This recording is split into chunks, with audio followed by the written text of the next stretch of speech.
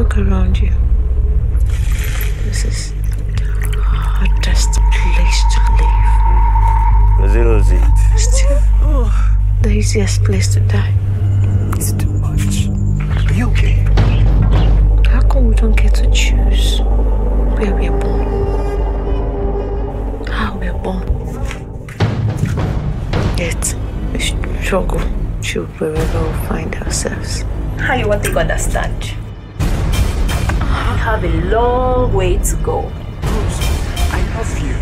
And you not even get boyfriend, sir. So? No. Ha. Sis, no. You don't have a boyfriend, though. I'm just not. Rose.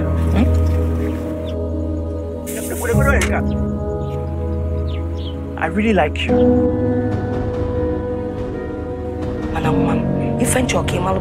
In every human being, there's a good and a bad side.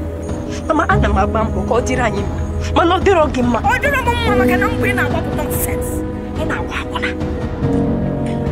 You want to know the truth? Yes. I just want to help. I don't need your help, Mama. I don't blame Papa for dying and leaving us behind. All of us. Without me, I just want smoke if I just help. What do you like here? Good fortune has finally smiled on us. When good fortune smiles on people, it doesn't take away their smile. What's wrong? When you're beside that man, you behave yourself. I can't walking. Go. Look, I'm tired. There are some people that can act movies to, a point where it will bring you to tears. Do you know that this Nigerian movie, I cried? The anxieties of a mom. Bella Okaro's brilliant. She can act. I hope she got an award for this movie. So guys, welcome to another time with the Consultee. My name is Chacha Wabara. If this is your first time here, welcome to my returning subscribers and viewers. Thank you so much for keeping it real with me, holla. So today we'll be reviewing the movie known as Blackrose. It's a 2018 Nigerian movie directed by Oku. Yeah, I hope I have it right. It has notable, I always say notable, yeah, but these are notable actors and actresses like Blossom Chukwujekwu, Ebele Okaro, Lillian Ochelon, Betty Bello, Swanky JK. Yep, this movie started beautifully well, like amazingly well. Two boys coming back from school and they're drinking gari and they still have to leave some for the mom and sister. You see that first scene rather where these boys came in, we're seeing the boys, we don't really know much about them, but they're introducing their mom and their sister. We don't really know who the mom and sister is. It was wonderful. Suddenly in 5 minutes we know that these boys have a mom and a sister who are struggling and that things are not too okay for them, but they are happy and they're comfortable with what they have. It's all good. First off, 5 minutes, you know what's up. I'm not taking you through the law of a boring thing that you don't even understand where it's going to. And then the next thing we see is Ebele Okaro and Rose doing this mama put. They sell food. They're passing around the neighborhood where people want to buy food. And then you see Rose, who has developed into a young lady. Guys are beginning to notice her. Silly men are beginning to try to make advances and all of that. It's all there. It has been presented.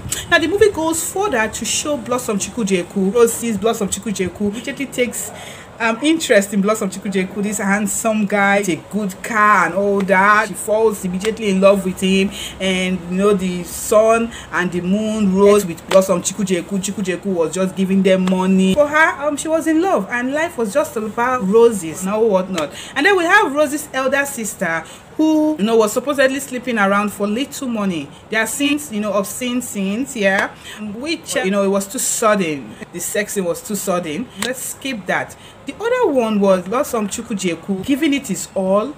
I even did not begin to decode Blossom Chukwujeku's feelings for this, right? And everything that transpired after that, I just did not, you know, expect something like that. And I was like, okay, it was a movie that I just kept on watching like this. There's this scene of Ebele Okaro and her two daughters where she was reprimanding Rose and Ugo. Ugo was saying, leave her, she's not as bad as I am and all that. That scene was so emotional and intense. It was real. I don't know how Ebele Okaro does it, but his acting was on point. The girl that acted Rose was awesome. My makeup artist and I, we just kept on looking at her. Yeah, I was like, how brilliant can this girl be? Like, she isn't a popular actress now. I think she's still unknown. She brought it in. Funky JFA was refreshing.